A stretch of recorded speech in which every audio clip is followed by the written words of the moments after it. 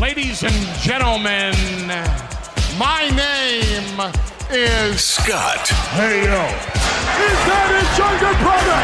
It's gonna be Jeff. The cream will rise to the top. Oh, yeah. And you're listening to all of the great action figures from our good friends at Hasbro. The Fullyposeable. Have your own WrestleMania with all your favorite figures. Wrestling figure. Each sold separately from LJN. Podcast. And we are the Mount Rushmore of professional wrestling.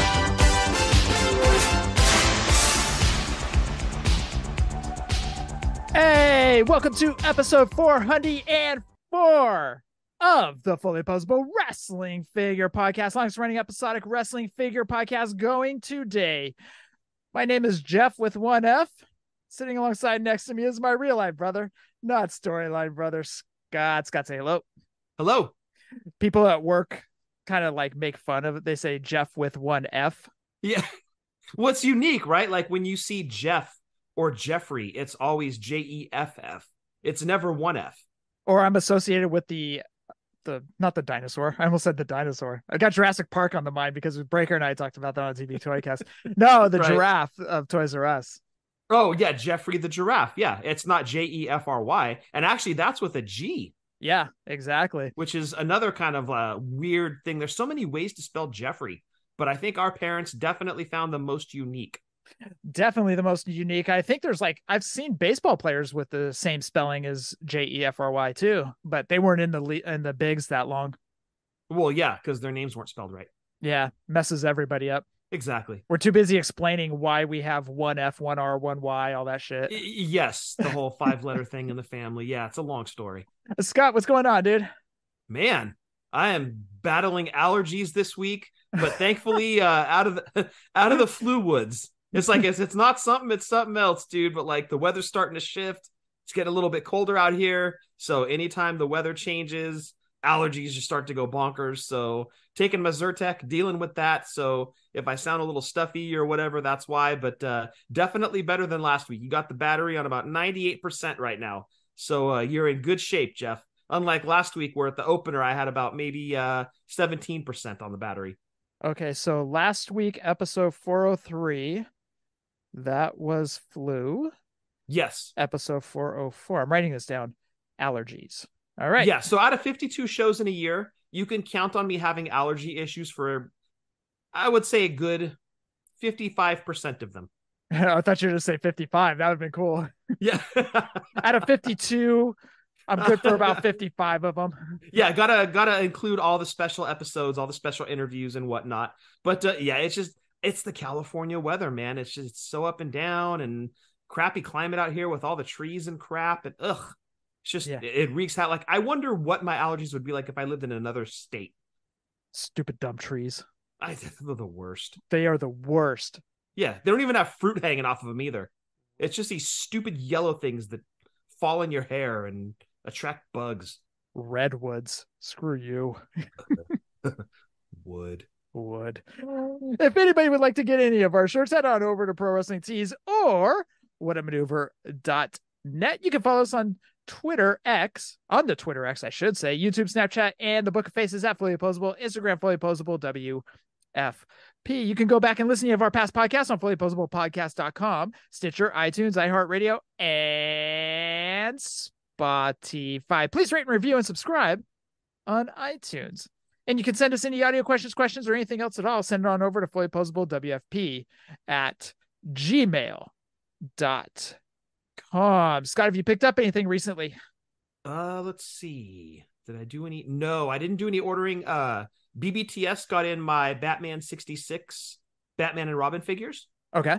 So I've currently got 8 items sitting in my pile of loot at BBTS. So that's going to be a fun box to get shipped. But no, I didn't order anything. I did go to Denver this past week. We didn't make it over to 5280s. A little international toy spotting. Yeah, we went to some Targets and some Walmarts, and I bought a buttload of cards. A buttload. Is that equivalent to Hella? Yes. More than Hella? Less than Hella? Equivalent. Equivalent to Hella. Yes. The same as. Not as much as a shitload. No. But yes, it's Hella or buttload. Right. Got it. So that many cards. So, dude, I'm opening up the boxes First 3 were duds. I didn't get anything. That's so discouraging. I open up the 4th box and there's a Tony D'Angelo autograph from NXT. I was like, oh, okay, Nice. here we go. Now we're talking. Dude, when was the last time that you opened outside of those wrestling cards that we opened up when you came over after Stockton Con? Outside of those autograph cards, when was the last time you opened a pack and got an autograph? Actually, just a couple of weeks ago when I opened up the blaster box from Target in Lone Tree, Colorado. Sorry, and I got the Kiana James. Oh, right, okay, got it, dude. What a feeling when you move a card and there's a signature. Yep. Holy crap, that is just in. I remember back in the day. I forget. Oh, it was Upper Deck. Upper Deck Be a Player hockey cards. It used to be, I want to say it was 1 per box autograph. If you bought a case, you were guaranteed 1 signature. Then I believe it was 94, 93, 94, somewhere in that, 95 maybe, mid 90s, early to mid 90s. Every pack had an autograph. Now, this was back in the early to mid 90s. I think those packs were going for like $7-8, something like that, which, I mean, in that time, that's a considerable amount of money for a card. It might have even been $10. But I bought a case or a full box and I hit a Messier. And I will never forget. And Mark Messier is one of my favorite players of all time. It's him and Jeremy Roenick, number 1 and number 2. When I move that card aside, because it's always the last card, right, in the pack that has the autograph. Not nowadays. No, I mean back then. Oh, okay, it was the last card in the pack was the autograph. So you're like rifling through the front ones because it's like reading a birthday card when you know there's money in it and you don't want to be rude and like start counting your cash before you read, I love you, thank you for being a great blah, blah, blah, blah, blah. Like, oh, thank you for the beautiful card. And oh, hey, look, here's $400. Yay. You know, it's one of those things like you're trying not to be rude to the pack and ignore all the front runners here. But then you're just trying to get to that meat and potatoes at the end. And I'll never forget pulling that Mark Messier. Dude, the feeling like not only is it an autograph of a great player, it's an autograph from one of your favorite players. And I was like immediately thrown into like one of those hard plastic cases. I ran downstairs and showed Dad. He didn't care, but I had to tell somebody. I was like, oh my God, I got Mark Messier.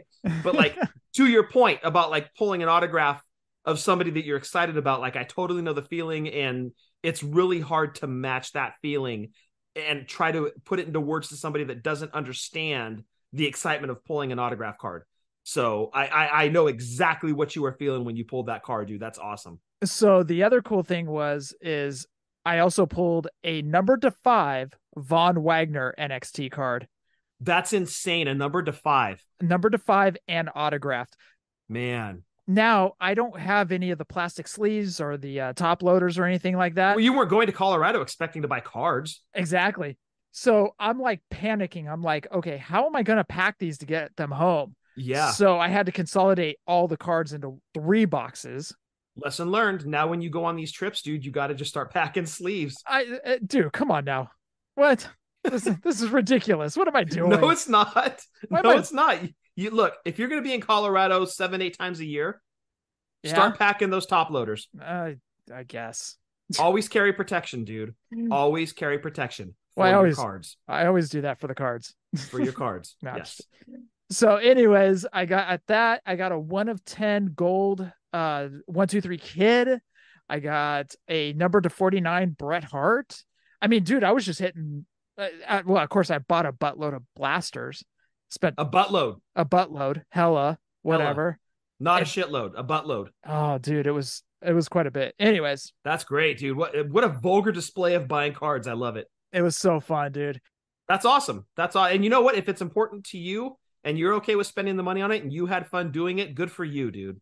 It was like I was telling my coworker Eric, it's like standing there opening those cards is like going right back to the 80s. Yeah.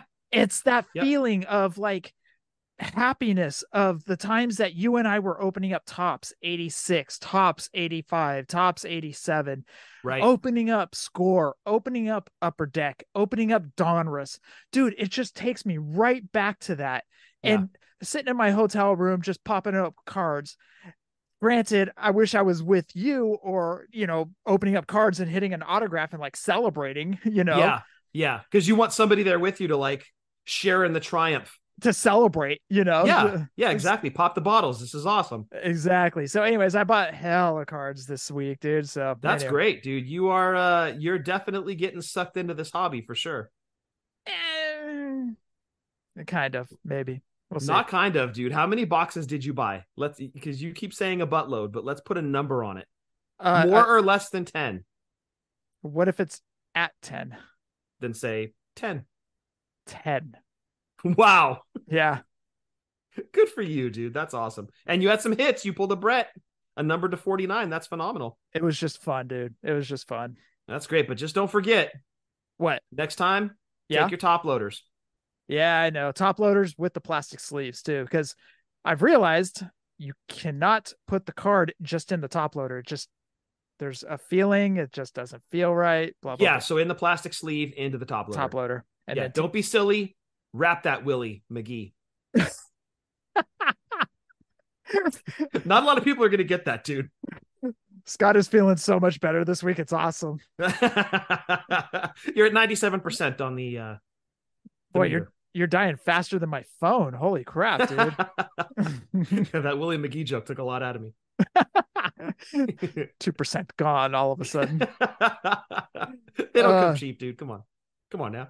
On this show, it's going to be the news, and we're going to jump right into a special interview with Michael Kanik and Brian Myers from the Major Pod. And Impact Wrestling, Impact superstar Brian Myers. Yep. And you guys are going to hear them talk about the big rubber guys, about the bendies, about figures in general. You guys are going to enjoy that interview. But Scott, what do you say we jump into some news? Let's go talk about it. All right. Zombie Sailor showed off his Mr. Hughes with the urn. Good looking figure. I do got to say, Zombie's realism on his figures. Holy crap. Yeah. They are outstanding. A lot of players in the retro game right now, but Zombie is definitely, if he's not at the top, he's damn near the top. That Mr. Hughes, yeah, you're right, dude, is fantastic. Really well done. Breaker and I were talking about it. Like, his figures are so realistic. I mean, it's just crazy. But and I'm not knocking Zombie or anything, so don't take it out of context. But one thing I do like is I like having some cartoonish to the toys. Well, sure. Yeah, because there's that Hasbro retro cartoony look that we've kind of talked about with Hasbro. So yeah, you want it like true to form, if you will. Exactly. Not knocking Zombie. I like what he's doing, but at the same time, I still like having my toys look like toys. And that's why I love that Mitch Hasttle toy, Ahmed Johnson. And have you seen his Men on a Mission? They're great. Yes, very well done with those as well. But it's one of those things that it's very subjective, right? Mm-hmm. Like everybody's got a preference. Some people like the Zombie look, other people like the Hasttle toys. So other people like, the Epic. It's a preference. It's what you want it to be. You're more of a traditionalist in terms that you want it to have that kind of cartoony Hasbro look. Yeah. But other people are really digging the realism that's kind of a blend of what Hasbro did with what Mattel is doing. Yep. So, there's a little something there for everybody. And that's really cool. It's what I love about our hobby, dude.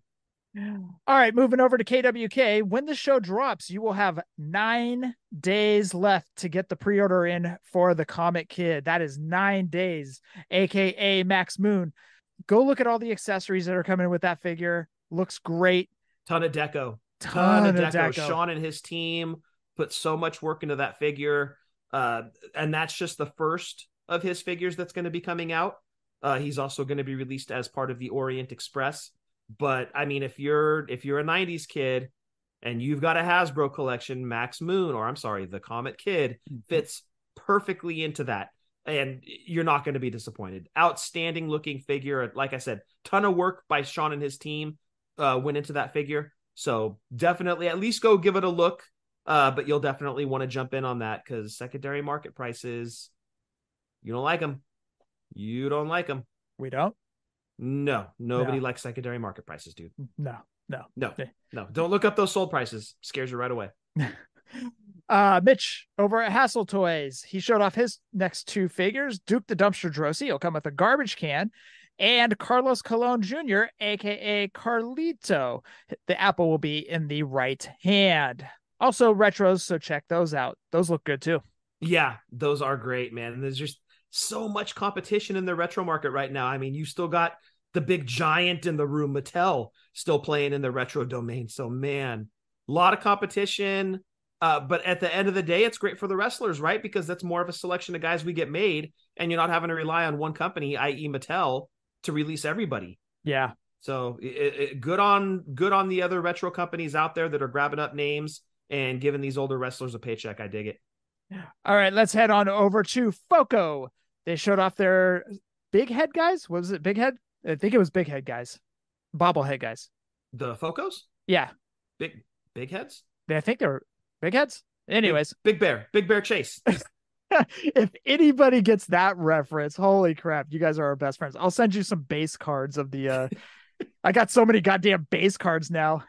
Sometimes these jokes are just for you. Like, I just try to pop you. Like, if you get it, I'm happy. Hey, well done, dude. Very well done.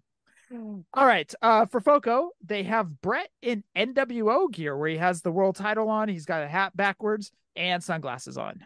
Are you in on that one? Nah, I'm out on that one, dude. You're skipping? Yeah. Yeah. I did get the Brett where he's got the stage or he's on the Titantron deal.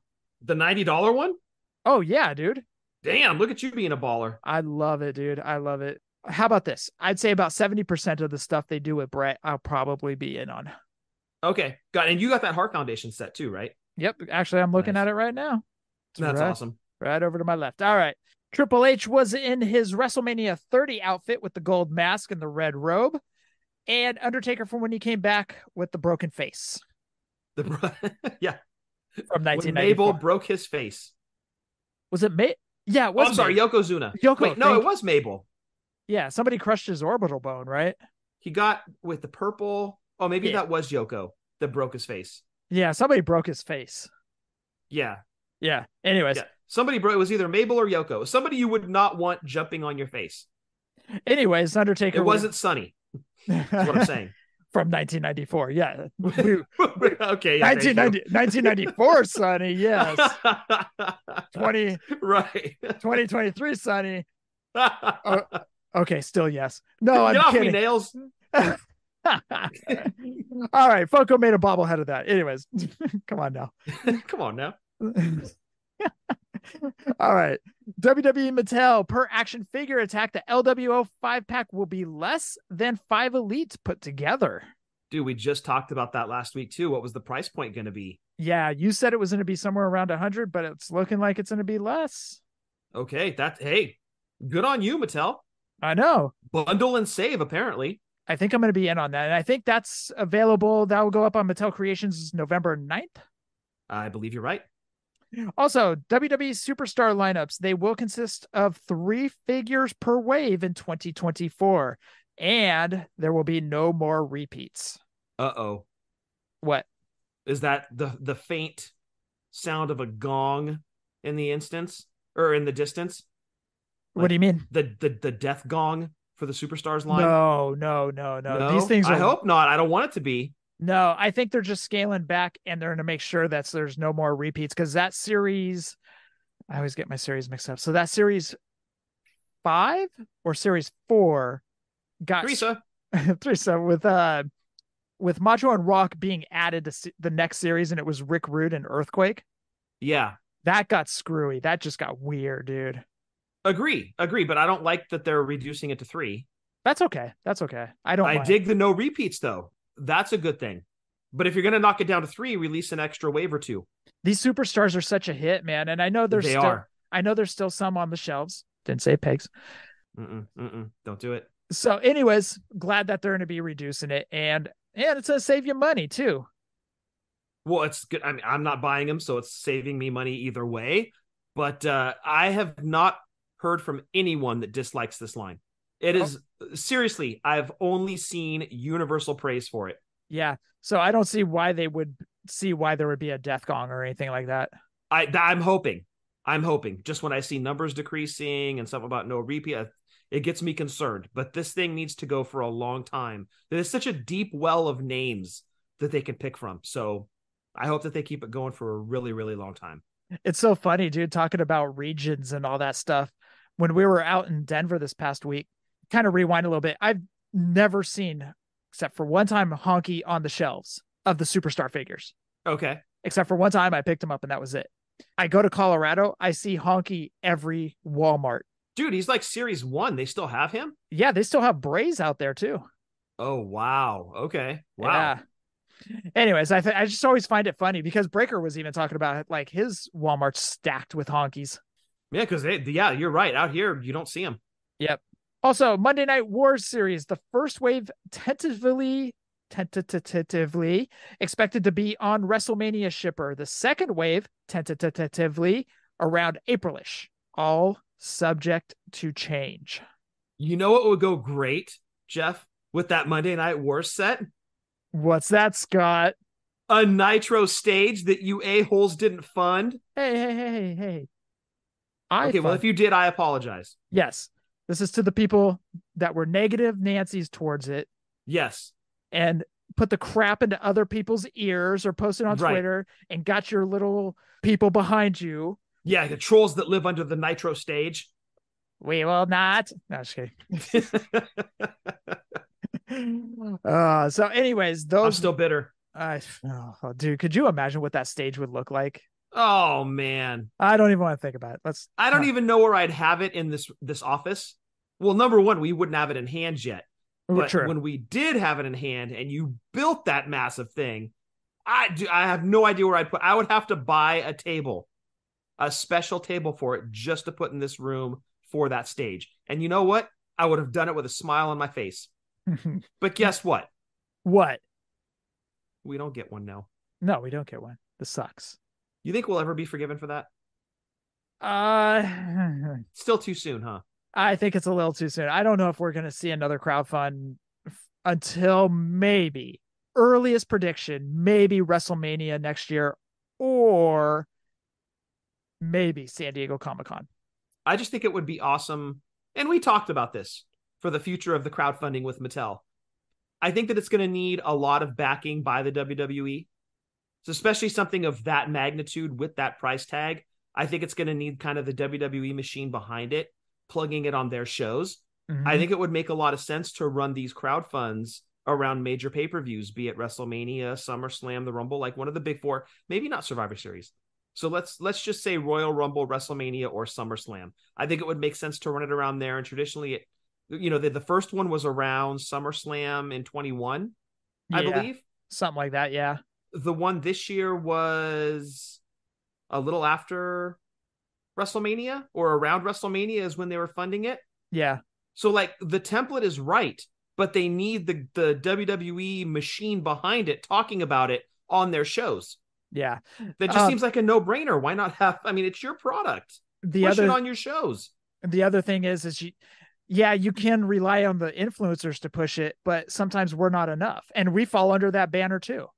So we're not enough. We weren't enough to get it through the threshold, unfortunately. And look, as I said, I'm not trashing anybody, but because we fall under this too.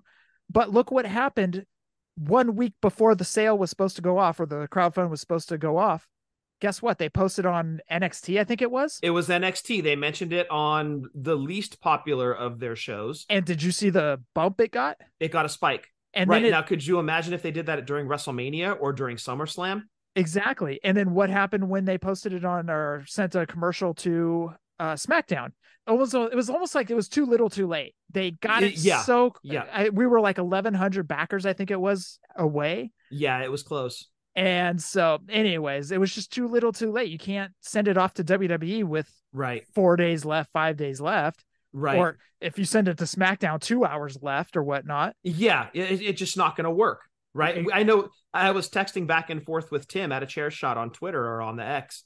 Wouldn't it be great if SmackDown mentioned it and it was almost like a Hail Mary and it funded at the last possible second? That would have been great.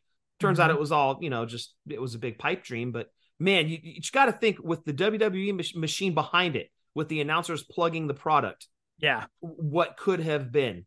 But I think with the next one, you make it more measured. You have WWE's influence behind it as well, being mentioned on the shows. I think it's going to be very successful for them. But I tend to agree with you, Jeff, that it's going to be a hot minute before we see another one. Yeah, and maybe it won't be at that price point. So you're right about that too. I'm gonna make a prediction on the show, and it's gonna be an off the wall prediction.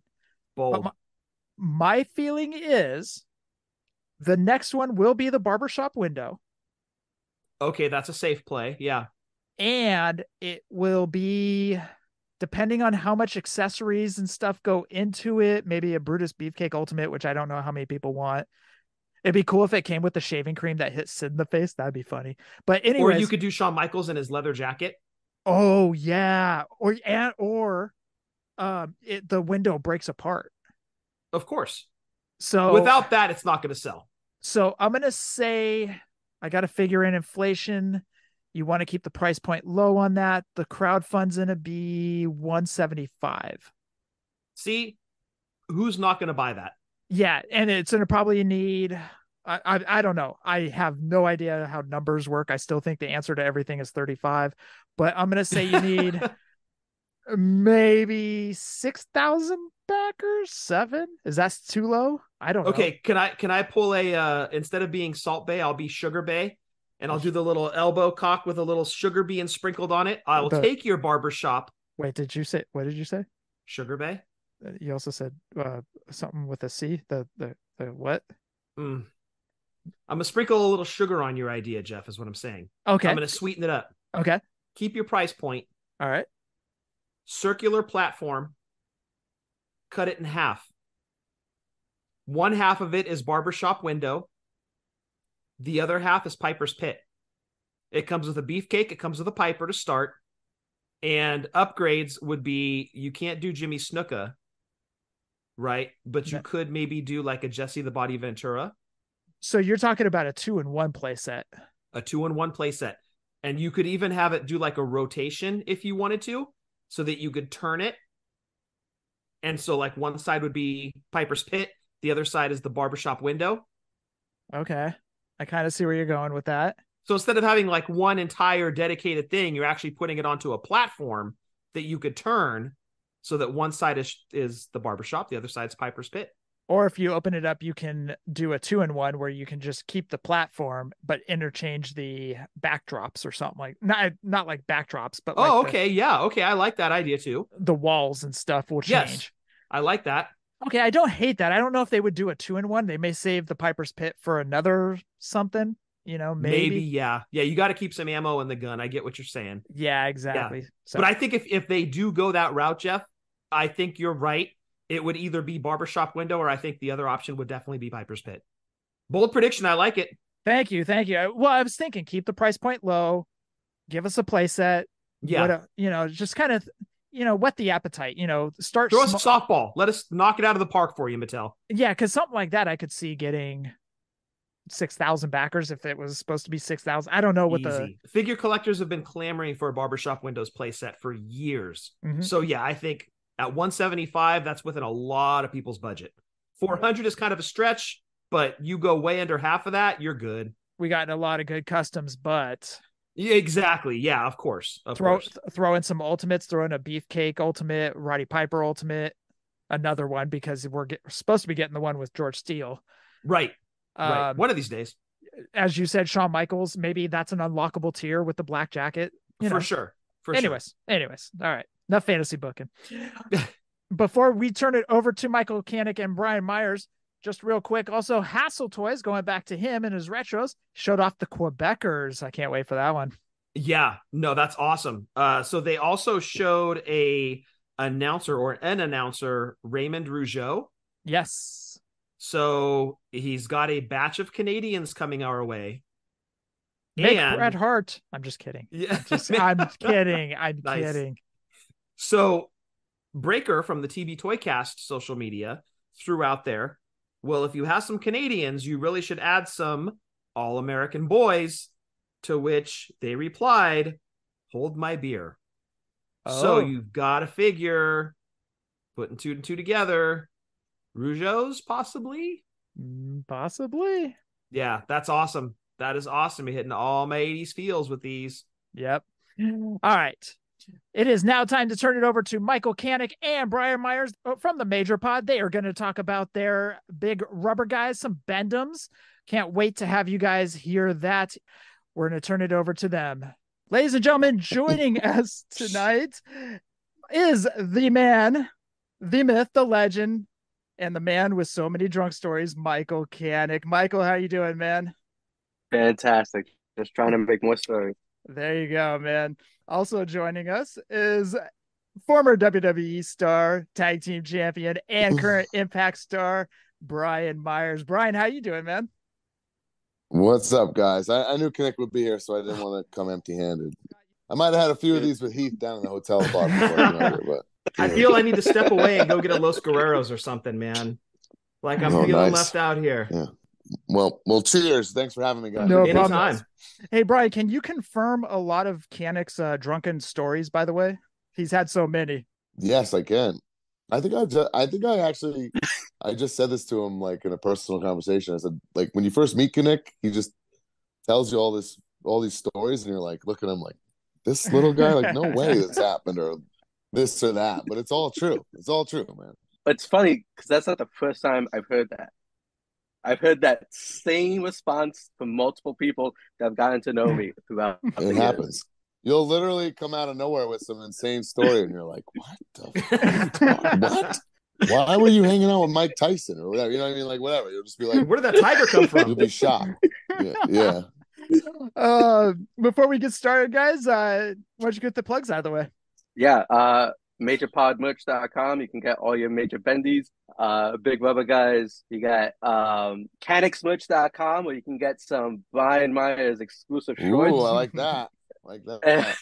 And if you want to follow me, it's Kanik89 throughout all socials, and Major Bendies on Instagram. And Big Rubber Guys.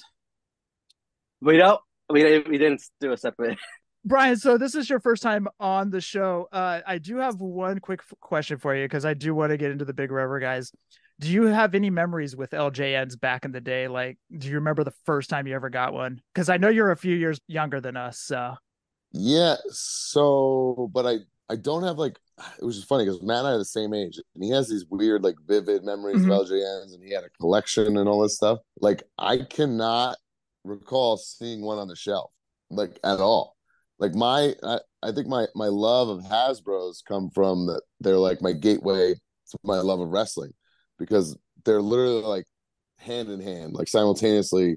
I discovered wrestling and I discovered the Hasbro's were coming out. Like, I want to say there was like a month or two of excitement until I finally got them, and the rest is history. And then I remember one day my dad came home from work and he wanted to surprise me with something, and he gave me the LJN referee. Oh, that was the first one?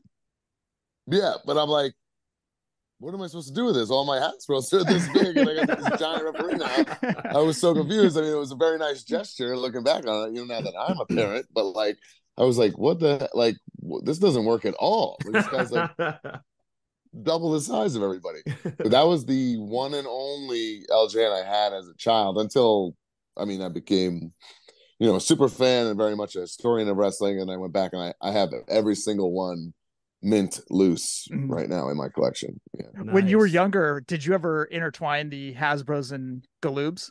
Oh, of course. The Hasbro's and Galoobs I thought could mix. I always thought like Bone Crunchers and WCW Toy Biz and ECW could mix. There was a nice era there. And then Titantrons threw everything for a loop, but to say the least. Yeah, I always thought it was sweet that Galoobs and Hasbro's kind of mixed. And if you look back on it, both lines really age well, because they're very pretty, if that makes any sense. Makes like, a lot of sense.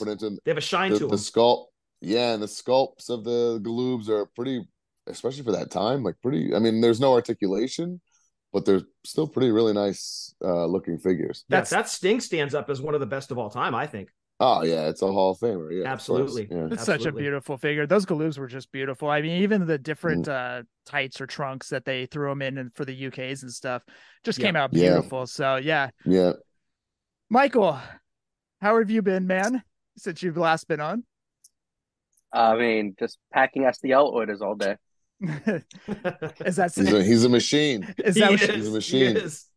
That's not what you were saying earlier. I can't fucking stand seeing her face anymore. So many orders. Okay, that was it. That was it. I packed so many fucking orders already. Well, that's a good problem, Kanik. For how sure.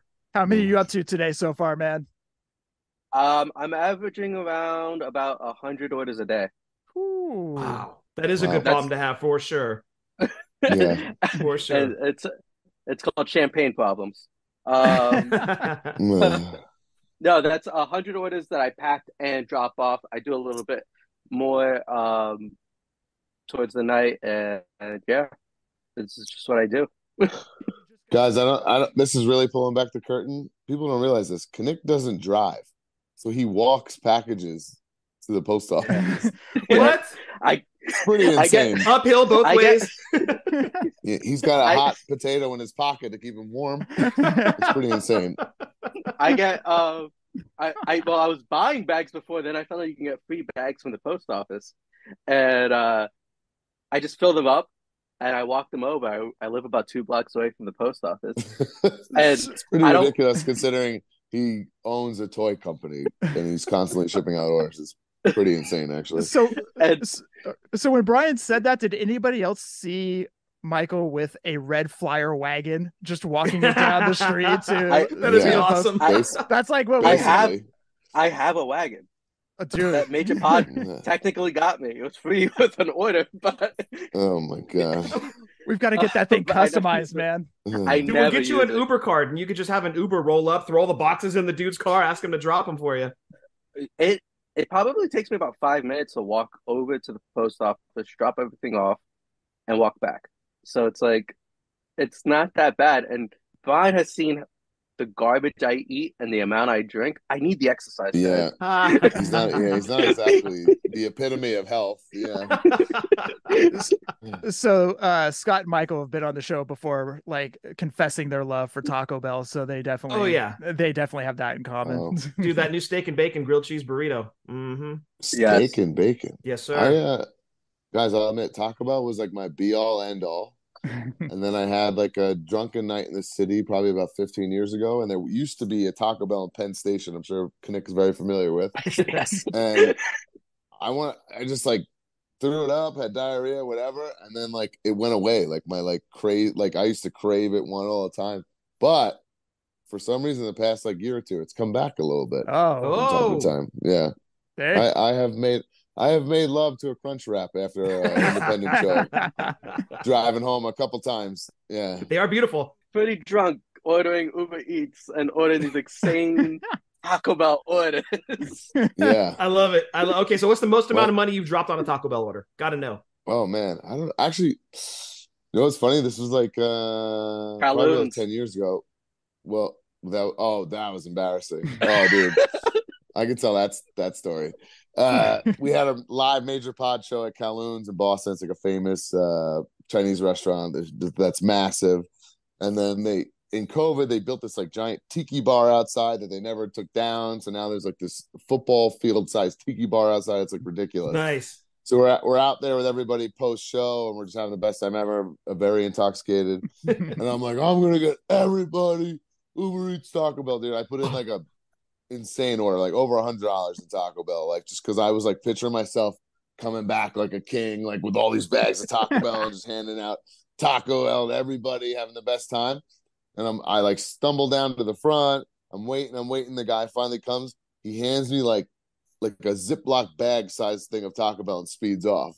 And it's like, it's not Brian M's order. It's like Brian H's order or something. And I'm like, no. Dude. I was so defeated. I'm like, I can't show my face back there. I fucking just told everyone I was coming back with Taco Bell. And I thought for a second. I went, and I just ran to my hotel room. I ate the 3 tacos that were in there, wherever it was. Called it a night. That's a good move. At least somebody got Taco Bell.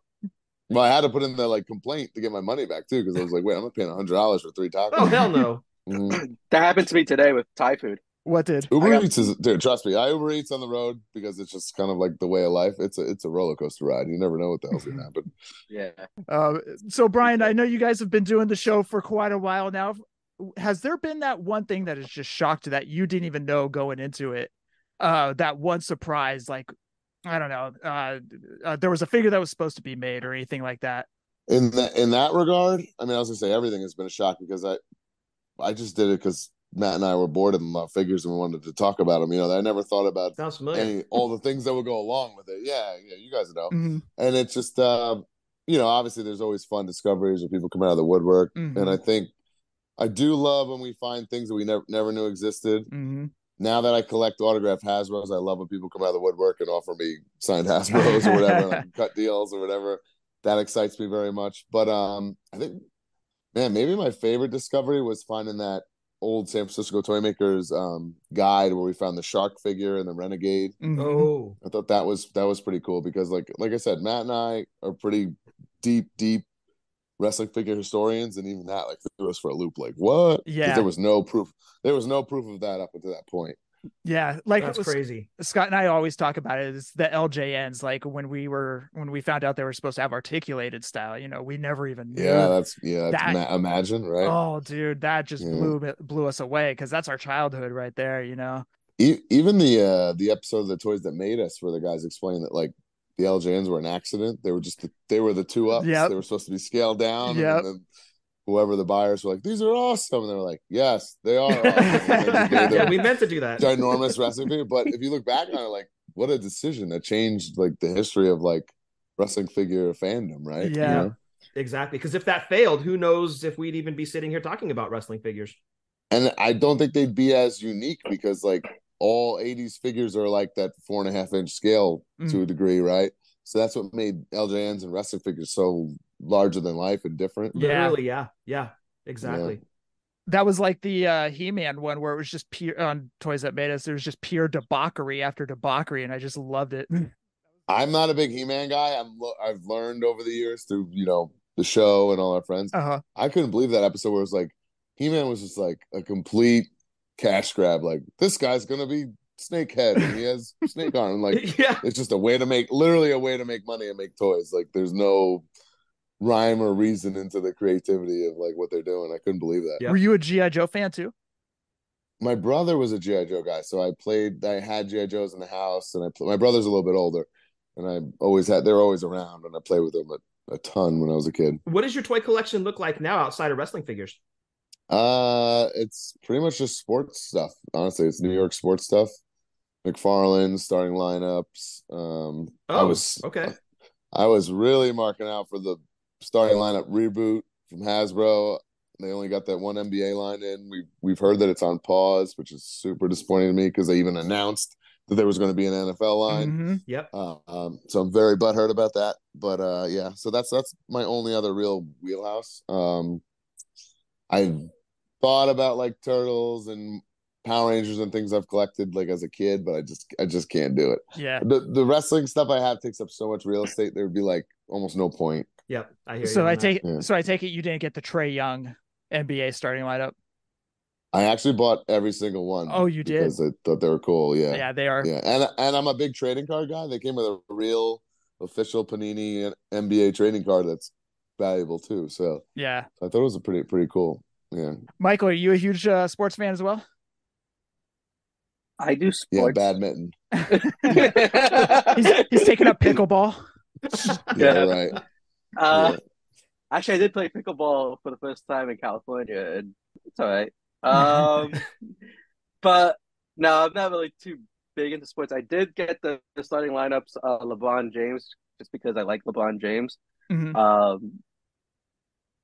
But aside from that, I'll watch basketball when it's on, like at a bar and stuff, but not really into sports. I thought the starting lineups with the real sneakers was such a cool thing. I mean, the no tats was rough, but the real sneakers was a nice trade-off, I feel like. That was, by chance, have you gotten the Jordan Mafex? No, I've just become now that I tag with Moose, he's a big sneakerhead. He's turned me into a sneakerhead, which I never thought would happen, but I wouldn't say I'm a sneakerhead, but I'm much more sneaker conscious than I was. Yeah, and I appreciate it a lot more. Check out the Jordan Mafex figures. Those come with Jordan 1s. They're just beautiful. But anyway. Oh, I think I know what you're talking about. Oh, actually. God, they're so good. Yeah. They're so good, man. All right, let's change topics over to the major Bendems. What has been the latest, Michael? Yeah, I mean, we just finished doing a pre-order for Macho Man, which was supposed to be the Macho Man that was released back in the early 90s. Which was And another major pod discovery too that we weren't too sure of. Which yeah, was Right, until that Macho Man was supposed to be in Series 1, Just Toys, Bendom's, yeah, and we found the artwork and even the trading card artwork, which we purchased from Guy Dorian, to be a part of our figure. So that's pretty cool homage to like figure history for sure. That's awesome. yeah. Yeah, so Guy Dorian actually did the trading card art for the actual packaging that we'll be shipping. So yeah, we had the Macho Man that was the unreleased Macho Man, finally bringing it out to the public. So that was available for 2 weeks alongside with a glow-in-the-dark Trinity. We finished that up with that pre-order. Those figures are in production right now, and we are now focusing on the big rubber guys. Yes, those big, beautiful, big rubber guys. Which is Macho Man and Andre the Giant. And Andre the Giant, you get the option of choosing if you want black singlet or blue singlet or both. Yeah. Poses came out great. They really did. Yeah. What was the story behind going into choosing the poses? Right. There was a lot of back and forth. Yeah. So we didn't want Macho to be too similar to his actual LJN release. So that was one. And then the thing with Andre, which Kanik could probably elaborate on, because I think the decision we made, I think we'll take a hit in the back end, because we didn't want anybody in the LJN line, if you look back, if they have any kind of height to them, they're bent at the knees, like Hogan, Andre. Big John Stud. Right, Big John Stud. We were like, you know what? Let's make a true to form Andre that's going to tower over your other figures, like his true height, make him truly be the Giant. So we think, we're going to, Kanik can elaborate, like I said, but like the packaging is going to have to be a little altered and things like that. But we were like, it's worth it to make it that much more of a eye-catching product, and something worthwhile for people. So that's where that thought went into for that. And then Macho, we just wanted to, update, like, his LJN's kind of like his early WWF run. We wanted him to be more the established era. He's a big deal, top guy, Macho Man. Those figures came out great because it looks like it's like an upgraded version for the LJNs nowadays, and they came out fantastic. Like, look at Andre's face, the sideburns, and it looks great, man. Yeah, it's so good. Like, it literally looks like it will tower over the LJN Hogan and like really be that WrestleMania 3 moment. That's what we're really hoping for, yeah. And surprisingly, as simple as you think Andre would be, I think Kanik could probably elaborate on this too. It was the most difficult we've had, like, I guess because his body's so unique, like he really has like a really small pecs and kind of like he's not muscular, but he's ginormous. It's just like, it's very hard. It was hard, the back and forth. The sculpting on him must have been pretty difficult, huh? Well, there was like a lot of versions of him where we're like, we're just looking at it going, something's just off about this. And it takes a big, a collaborative effort of our whole team to be like, wait, something's just not right about this. And we keep going and going and going until we feel like it's right. And then you got to get every detail down, because like his hands are open on the prototype that Michael just showed. You got to figure out if you want a hand closed, you want every decision. So this was actually designed by TTD, and then the sculpting is done by Brian Beatty.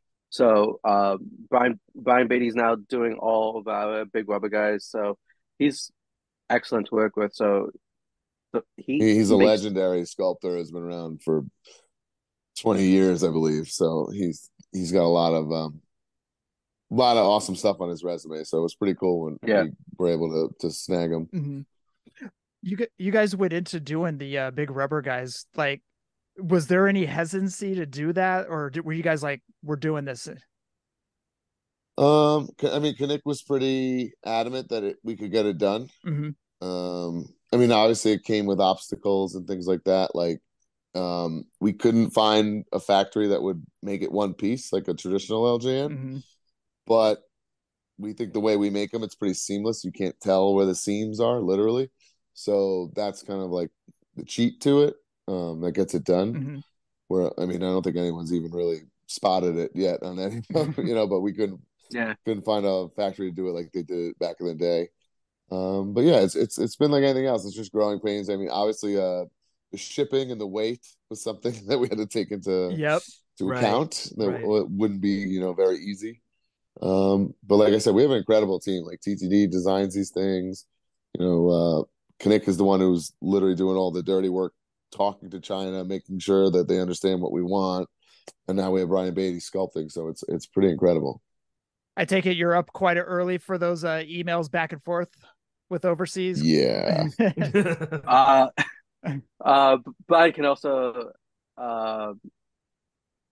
attest for this that I have very weird sleeping habits, so it works out fine for me. Dude, he maybe like a year ago, he sent me a couple screenshots of him, and I was like, okay, I'm not. Wow, okay.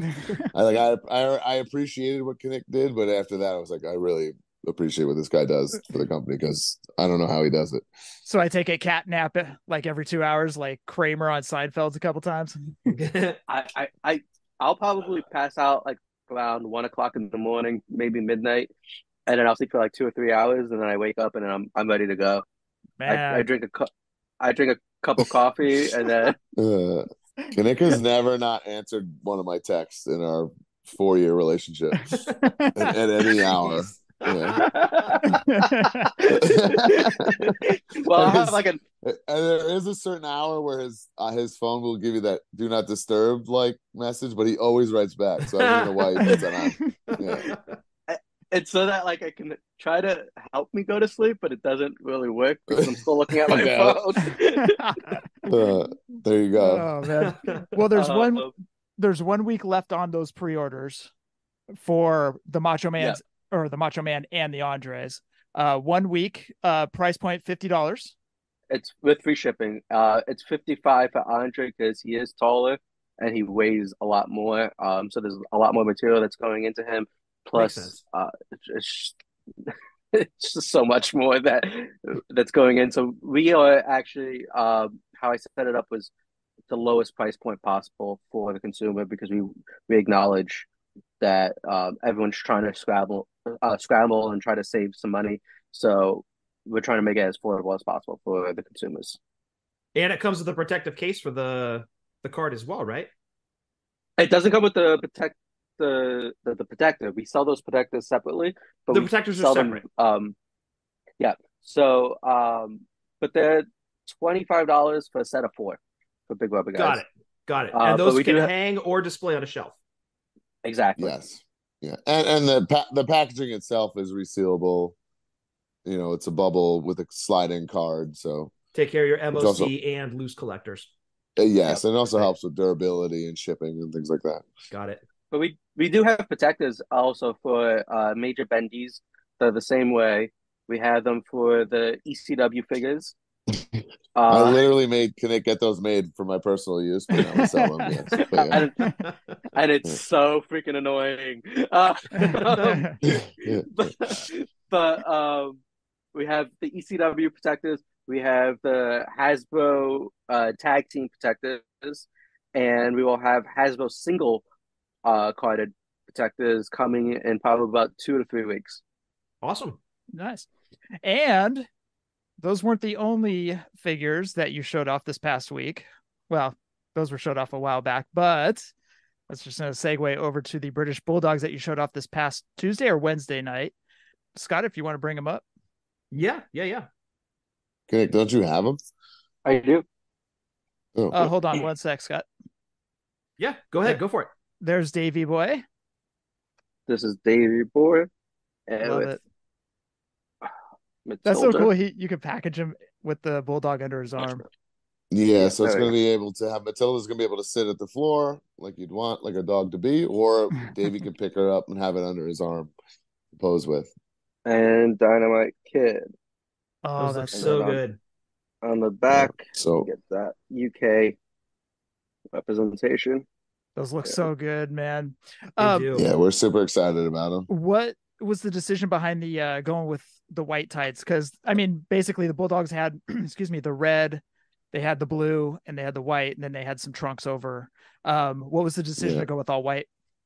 Just to do an updated version, like everything. If we're gonna do a guy that's already been in the line, we have to put some meat on the bone, right? There's got to be a reason to take a bite. Yeah, so right.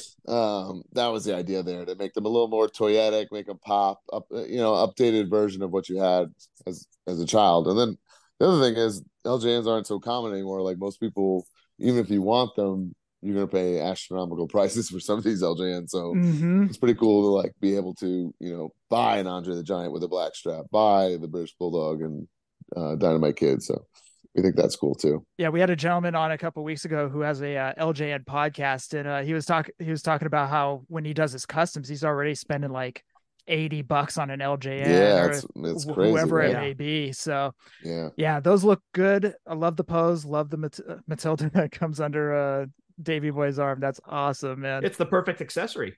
It is. Right. It is. Yeah. Yep. I love it. That's great. Are there any chance of variants in the future? I don't know how long you have a deal with them to make figures for, but is there any thought to maybe doing them in different tights, different poses later on? I was going to bring to the team that I would like to do the baby blue. Yeah. At some point. Yeah, for sure. Yeah. Those were definitely our favorite tights of theirs. And we always were a fan of the baby blue tights back in the day. Junkyard Dog wore them, Rock and Roll Express wore them. So we were always a fan of those tights. But Scott, if you want to bring up the images. Yes, we got some close-ups of them. So let me bring those up here. Okay. The Dynamite Kid. I love the pose on him. What was go into that? Like, how did you guys all collaboratively come together and decide on that one? It's almost Ted Arcidi. I like it. Yeah. I mean, a lot of the sculpting is kind of, like I said, it's TTD's imagination and Brian Beatty's sculpting. So we kind of go off of that. But like, this is when he kind of came to us with that, and we were like, there was no, revisions. We were kind of like, that's awesome, perfect. And then we all loved the idea that Davey could hold Matilda. We just thought that was pretty different. Have you guys had any issues signing anybody, or like any trouble getting Dynamite or anything? I mean, honestly, that's the luxury of, and a lot of what Matt and I bring to the table in this toy business is that I think in April for Matt, and then in July for me, it'll be 20 years that we've been wrestling. Wow. Congratulations. That's a huge accomplishment. Thank you. And that's a real 20 years of like wrestling every goddamn weekend. So like it's not sitting in a desk all day. Yeah. But I mean, you know what I mean? It's not like we're an independent wrestler who hasn't left his town. Like we've really made a go of it. And luckily, and we've been blessed, and we've made a lot of great friendships and connections. And it's almost like, it would be nuts to think of like, who could we not track down at this point? You know what I mean? Between the amount of people.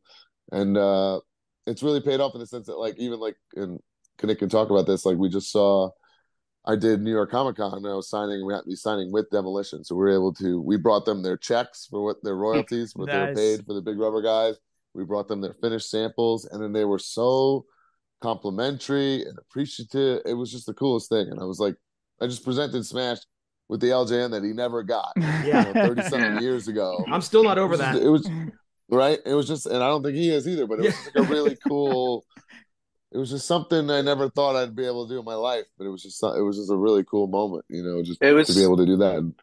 It was so cool because like, first of all, I got to meet these guys that I used to watch on TV, and then they held literally our products, looked me dead straight in the eye and said, this has to be the best figures of us ever.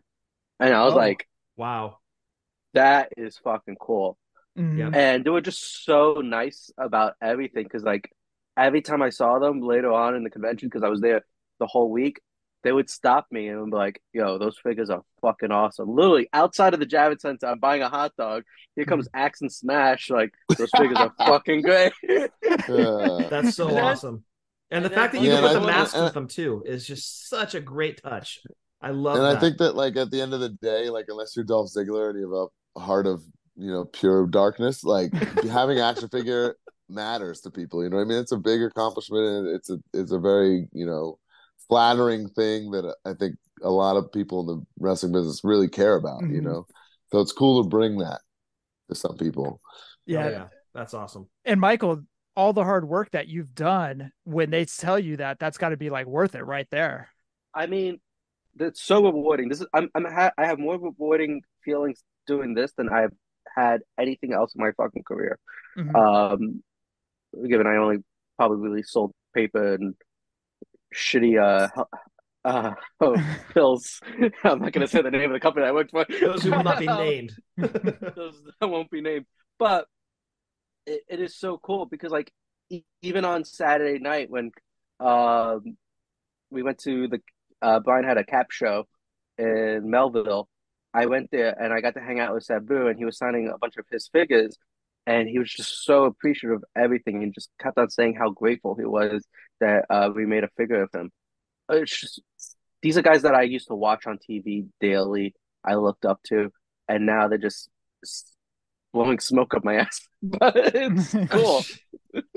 Take it, man. Just accept the compliments. There you go, dude. No, that's awesome. That's awesome. I've talked to a few wrestlers, and it's kind of funny how back in the 80s, you know, they never talked about toys. Nowadays, or video games, and now all the wrestlers are talking about the toys and video games. I mean, I've explained this my whole career because Matt and I were like so young when we started. We were like thrown to the trenches, and we were such fans. Like, we're all the same age. Like, wrestling was so romanticized. There's video games and bed sheets and fucking toys and everything you can imagine growing up. And we're in the locker room with these guys who, like, all they had was like a black and white fucking magazine at the most. You know, so they just didn't understand it. They thought like we were like the biggest dweebs and marks, and it's like, it's just different. You know, it's different for us. The way, you know, our passion for this hits a little different than the way it does for you. That's all. And now everyone's like that pretty much, you know? Yeah. Somebody made, I think it was our friend Brian Breaker. He made the joke. He goes, I don't think Arn Anderson and Rick Rude were talking about toys or Galoobs or Hasbros or anything when they were driving down the road, you know? No, hell no. Yeah. Yeah. Can you picture Rick Rude having a conversation being pissed off that Galoob didn't make an action figure of him? Like, of course not. I do know for a fact Arn was pissed about the bald spot in the Galoob. I heard him talk about that. Yeah. And I think he was so mad that they made the running change with the cover up. I think I'm pretty sure because he complained. Kanik, going back to the Bulldogs, quick question for you. Yeah. Are there going to be 2-packs? Are they going to come 2 per card, or is it going to be solo? I'm still debating it because I was gonna say we're still kind of working on that. We don't have confirmation if it's my thing is I would want it to look like our packaging how it is now, but a 2-pack. I don't want to make that ginormous LJN WWF. Oh my god, that thing will take looks like a flat screen TV. Like, it's too big, you know? It would take up all one shelf. I wouldn't want to do that to anybody or ourselves and ship it, but yeah, we're still trying to figure that out. Okay. I'm thinking single carded for my OCD because we already have so many already on single cards. Like, why just not continue in that path and have Mattel come with Davey Boy? But I understand it is cool to have it in that 2-pack. It's literally probably going to be a decision that we make last minute. Well, like and I also think most things that we do, depending on what the factory tells us about it too, you know, if it can be done or not. I'm sure if it can be done or not, or if one costs an exceptional amount of money and the other doesn't. That kind of opens the flood doors, though, doesn't it? Because all future 2-packs, you'd have to make the same consideration. Like if you do another Demolition or you put out another. That's what I'm saying. We should have made Demolition 2-pack then. So it's like that's what's making me lean towards single pack. Keep it single. I get you. Yeah. For now. Right. Yeah. Right. And Scott, do you have other pictures? I have some videos that Kanik sent me. Let me bring those up real quick. So what Hasbros don't you guys have signed so far? I keep a list on my phone.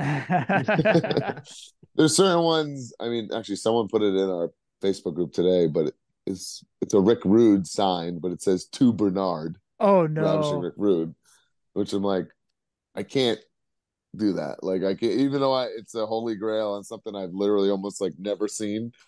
I can't do it. You might have to change your ring name to Bernard, dude. Yeah, like what? I mean, I can't rationalize that, but yeah. So Rick Rude's a big one. Texas Tornado, Andre the Giant. I don't think I've ever seen a Giant Gonzalez or a Ludwig Borga autographed. So there's a couple of crazy ones. Oh man, can it go into talking about these, man? Any details or anything? Or we just saw Genetti. Here's Andre now. That's Andre the Giant. See the 9 inches. This is my favorite big rubber guy we've ever done. So great. And this was my idea. I said, we have Ric Flair signed for X amount of years. Mm-hmm. We got to do something different. Let's do 80s promo Flair, like that everyone knows and loves, but have never really had a great figure to represent, that. Saturday at 3:05, Ric Flair. Yeah. Yeah, exactly. 6:05 Eastern time, dude. 6:05 Eastern. I was gonna say 6:05 for me in Connecticut. Yeah, that's a great looking Flair, man. Good job on that one, especially in the suit. Because we've gotten so many Flairs. Right over the years, I'm like, we gotta catch people's attention with this, just a Flair in trunks, whatever. Anyone could do that. And we will do it. But yep. I was like, out the gate, we gotta do 80s promo Flair. That's really like become a thing of its own in like pop culture, rap songs and whatever. Yeah. Very much so. Yeah. Yeah. And that was actually the rubber sample. So that's the pre-production sample before they go into actual production of the figure. But so what you're seeing there is probably what will be in your hands when you receive it. Okay. Nice. The pre-orders for Macho and Andre and this Friday. Yep. Estimated ship date? Roughly ballpark? I think I put March on the website. Okay. March 2024. I expect it to be in hand much earlier. I just in case there's any issues, I say March. just say Chinese New Year, guys. Chinese New Year. Yeah. Hey, dude, that's what I'm actually concerned about. Hey, dude, just say March of 25. Just say it, and then if they get it earlier, it's like when you go a year earlier. It was like, hey, yeah, it's like God, awesome. That would still be earlier than most pre-orders that go on these days. Yeah. Oh man, it's like when you go to Outback and they say it's a 45-minute wait and you get seated in 20 minutes. It's like a win. Yeah, exactly. Yeah, makes you feel good. Pre-order for Bulldogs. It'll start in December. Beautiful. You can see that we have the resin samples already in hand. Mm-hmm. We have a few corrections that we're going to make for Davy Boy, and that'll probably only take about a week, 2 weeks to get done. And then the mold process can start. So that'll be in November. December, we'll put it up for pre-order. And that means the production time will take about 3 to 4 weeks once we put the order in with the factory. And it'll take like another month for it to arrive. So I don't think it's going to be that too far off from the actual pre-order time. Cool. That's awesome. Scott, just go ahead and pre-order mine for Christmas. Thanks, dude. Yeah, anyways. You got it, no problem. what a nice gift. Yeah, right. With all these third-party companies, who do you think is missing? Like, is there certain wrestlers that you're like, oh man, I wish somebody would just grab so and so? Oh, good question. You don't want them tipping their hand too much, Jeff, because they could have names. That on too. them. Yeah, I probably shouldn't answer this honestly, right? I'm sure Hasttle Toys is listening. Yeah, I don't know. I mean, it's obviously like tiptoeing around those Legends contracts, and we've learned through this process that everyone's different. There's exclusive and non-exclusive ones. Do you have an era that you would lean more heavily towards, you think, like 80s, 90s? I mean, guys, I'm an ECW guy, so that's my be-all, end-all. So we just did the first line of Extreme Bendies with Tommy Dreamer, Sandman, Sabu, Raven. Mm-hmm. They each have bloody variants. It was a huge hit. We're working on Series 2 of that. Nice. Which we're very excited about. We already have pretty much 3 of the 4 talent signed for that. So that's exciting for me. Mm-hmm. I think one of the problem with the bendies sometimes is I think because it's a very autographable item, when the talent is deceased, it's kind of like a little less of a hit for us, unless they're Macho Man Randy Savage or somebody legendary. Like I would love to do like a Balls Mahoney, Major Bendy. Oh yeah, Chris Candido. Some of the guys that have passed. That's something that I personally would like to get done. Okay. Well, I'm sure you guys get a lot of requests too from fans, right? Like, oh, you guys should do so and so. Where do you see the most requests coming from? Like, for what specific era? Do you get a ton of ECW? I think the ECW one. I mean, obviously, like I'm biased because I love ECW so much, but it was my idea and I was pushing for it, and then it sold very well. And I think it kind of sold Matt Cardona that they sold so well. It's that nice to get that backup, that move assurance. Yes. Yeah, it'll move. Yes, that we can move on with For that. sure. Yeah, for sure. That was a big win for me. Nice. Yeah. But yeah, I do think the feedback from the ECW line was pretty cool. It was cool to do like I like when we can do bendies that are little missing links, like Macho Man was supposed to be in series 1. We made Brian Pillman and he fits right in with your Brett and Owen and Davey. It's a Heart Foundation. Or Double J in '95 we did with the straps. I like that kind of stuff. Gangrel, he could have fit in. So those ones are fun for me. Gotcha. Well, I mean, you're never going to top Smash, in my opinion, in the LJN or the big rubber guys. That I've complained about this on the show so many times that like LJN literally set out to ruin our childhood by not giving us the other half of Demolition. And you guys, you filled that hole in the collection. And honestly, in my opinion, I don't know that you'll top it, but I want to see you try. I would love, keyword, to do Brother Love, who's off the table at the moment, legally, but that would be a big get for me. And actually, I meant to bring this to the team. I think Bad News Brown is something that we can get done, which I think would be pretty cool. Oh, we literally had that conversation last week. Like, if you could add them to the line and then you pick out of 4 names, top 2 for us was Butch Reed. The other one was Bad News Brown. That's a huge name to add in. Absolutely. That would be fantastic. Yeah. I know another party that has Bad News signed, but probably not too exclusive. So he's doable. Excellent. Waiting on that Todd Champion and Firebreaker chip. No, we're not. Oh, whoa, Jesus. No, we're not. Oh, we're Nobody's not? waiting on that, Jeff. Only you, dude. Oh, man. Sorry. I apologize.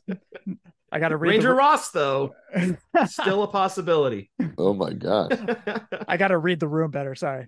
Yeah, you do. Yeah. Michael, how about you? Anybody that you would like to see? Because there's a lot of third-party companies. Is there anybody you would like to see? Like, for us, one of the ones we would love to see is Beverly Brothers. Yeah. So that's actually a big request that I get. I probably get requests for like a laundry list of names every day through the but sometimes it's like, make Bret Hart. Yeah. No. Come on, guys. No, we can't. Go to Target. You did Marty Jannetty. You did Marty Jannetty. Why don't you do Sean? Yeah, okay. Well, we might be guilty. I would love of to. That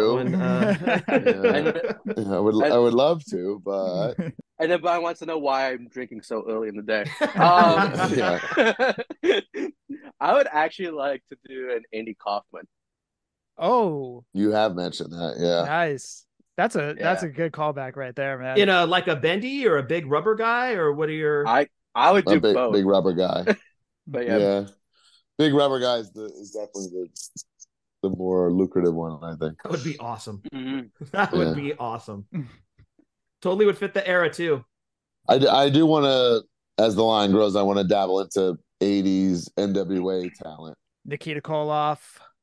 Yeah, so often we might have overlooked. signed one this week, actually. Yeah. Ooh. Hmm. An NWA 80s guy. I'll just leave it at that. We might have signed an NWA talent from the 80s this week. Dude, he got the Mulkeys. Bang. We're in. What? I love the Mulkeys. What? Who doesn't? No. I'm joking. So let the guessing games begin, because it could be Nikita. Could be Tully Blanchard. Yeah. Barry Windham. You go on and on, guys. All right. I mean, we do have to fill in around that Ric Flair interview table. So there you go. I mean, there you go, man. Good job.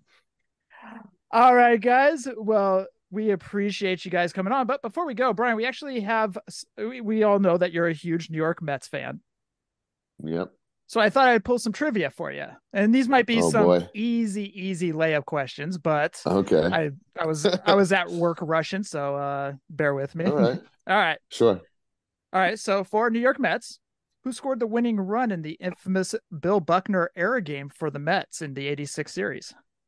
It'll be Ray Knight. Very good. Ooh, that's good. That's good. Yeah. Yes. Who was the last New York Met to win the National League MVP? And I'll give you 4 choices. David Wright, Strawberry, Pete Alonso, or none of the above? None of the above. Very good. 2 for 2 so far. Dude knows his Mets. Yeah.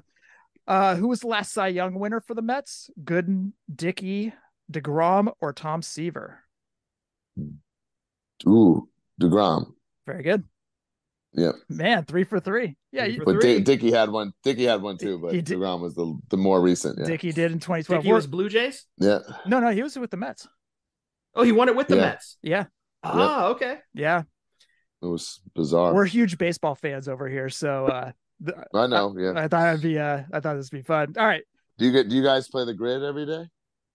No, I was doing that for a while and then I kind of got lost and I was like, all right, I guess. Oh man. I like literally have my morning coffee and do my grid every day. Yeah. Jumping on the app right away. Yeah. Pete Alonso, one of 3 players to win the home run derby back-to-back years. Which years did he win it? 2018 and 19, 19 and 21, 21 and 22, or 22 and 23? Well, he didn't win 23 because it was the first time he lost. Mm-hmm. Wait, so it's 19, 18 and 19, 18, 19, 19 and 21. COVID knocked out. Wait, no, 19 and 20, 19 and 20, 21. Yeah. 19, 20, 21. Yeah. Well, 20, right? 20 was canceled because of COVID, but But you're right. So your final answer is B? Yeah. Dude, you're spot on. Okay. Man. Yep. I'm a serious baseball fan, or serious Mets fan too, for sure. Yeah, you definitely know your stuff, man. Except this year they were god awful and an embarrassment. Yeah, but you still got Pete Alonso. I love that guy. I do too, but my sources like there was a lot of stuff about him being like not a good locker room guy, and I didn't believe it. But some of my sources have confirmed that this possibly may be true. Okay. I know. What was super disheartening and or alarming? Huh. I don't know if you guys saw, but Tommy Pham came out and had an interview saying it was the least hardworking team he'd ever been on. Oof. Tommy Pham said that? Tommy Pham said that about the Mets. Wow. Yeah. The 2023 Mets. So I was like, man, when you're a fan, that's a hard thing to hear. Yeah. Yeah. Well, and Tommy Pham's been on like 6 teams, so that's saying that is saying something. Yeah. Well, the rumor is they're in on Ohtani, so without a shadow of a doubt, the Mets are going to offer him the most money. Will he take it? I don't know, but they will offer him the most money. You think so, huh? Yes, because Uncle Stevie doesn't fuck around. Clearly, after last season, holy crap! Yeah, backed up the Brinks truck. But that didn't work at all. It did not, unfortunately. No. Yeah, no. And last question: who is the only solo pitcher to throw a no-hitter for the Mets? DeGrom, Seaver, Johan Santana, or R.A. Dickey? Johan Santana. Man, you know your New York Mets stuff. 5 for 5, man. Nice. Yeah. Thought we throw up a little change up over to you, man. But great job, fun, man. That's awesome. Yeah, no. As I said, they might have been layups. I'm serious. Oh, hell yeah. They weren't layups. I call them in between. They were about a 3.5, we'll say. Anyways. Yeah. Why don't you guys get your plugs out of the way one more time? Fine, got this time. Kanik. You want me to do it? Yeah, Macho Man Randy Savage, Andre the Giant, Big Rubber Guys on sale. 1 more week to go. MajorPodMerch.com. I mean, they're incredible. I wouldn't miss out. The pre-order is the order. That's the one thing that we always have to stress for people who are unaware. Like, this is it. So if you don't get them from us, you're going to pay secondary prices on eBay, and you don't want to be caught doing that. So get them while you can. Start your Big Rubber Guy collection. We're super proud and excited about them. You should be. They are fantastic. Thank you. Yep. Thank you. Kanik, as I always say, man, it's a pleasure having you on. So Brian? It's a pleasure being here. Yeah, we always look forward to seeing you, dude. And Brian, it was a pleasure having you on, man. As we always tell Kanik, you guys have open door policies to come on, and even if you want to just talk baseball, we can do that. We'll just shoot the shit, stuff like that. But of course, man, I just want to say, when I got re-signed by WWE in 2016, I had this weird little ritual, on Wednesday mornings when I flew home, I would always listen to you guys. So I'm sorry. I just want to say, I'm sorry, man. No, I'm just saying you guys were on the ground floor and you kind of opened the doors for what Matt and I are doing now. So I just want to say thank you for everything you guys have done, and I appreciate it. Much appreciated, man. Thank you, Brian. We greatly appreciate it. It means a lot to us. So be safe tomorrow night. Have fun at the Impact tapings, and Gauntlet for the gold. I'm going to be the number one contender, and your ratings are going to go up. This is going to be great. Do it. Hell yeah, baby. Let's get this done. Timing is There perfect. you go. There you go. Guys, as always, thank you for coming on. And you guys have an open door policy anytime. Cool, man. Thanks, guys. Thank you, man. Appreciate it.